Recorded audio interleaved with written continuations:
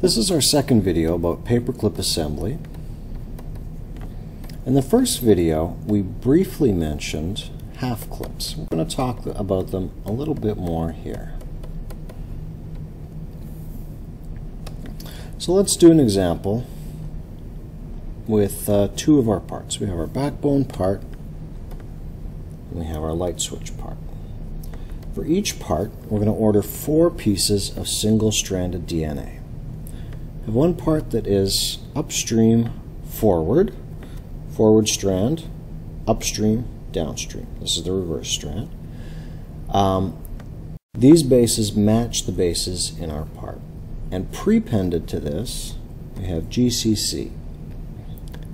We also get a upstream reverse piece, and these overlap about 40 bases of the part. We also do a downstream forward and downstream reverse, and appended to the downstream reverse is a CGG. We do the same thing for all of our parts. Upstream forward with GCC prepended, upstream reverse that just matches the DNA sequence of the part. Downstream forward, downstream reverse with CGG appended. And that is our single-stranded DNA that we order from a DNA synthesis company.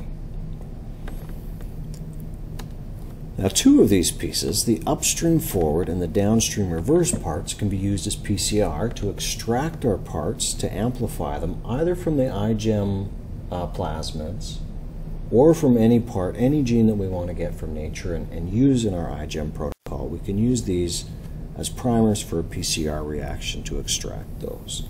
With the rest of this single-stranded DNA, we put these 2 pieces together in each case, and this is a reaction that can be done in parallel.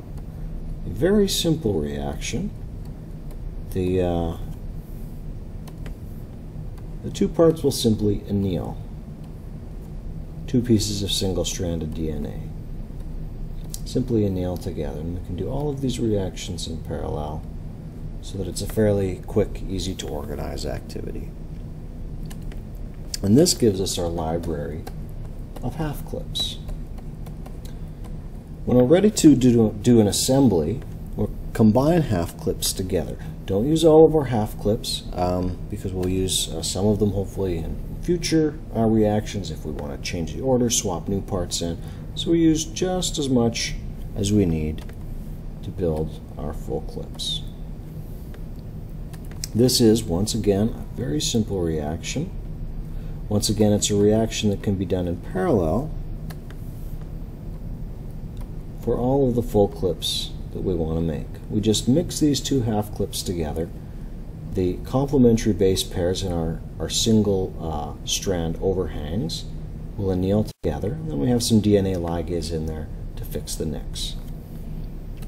And that gives us our full clips for our assembly reaction.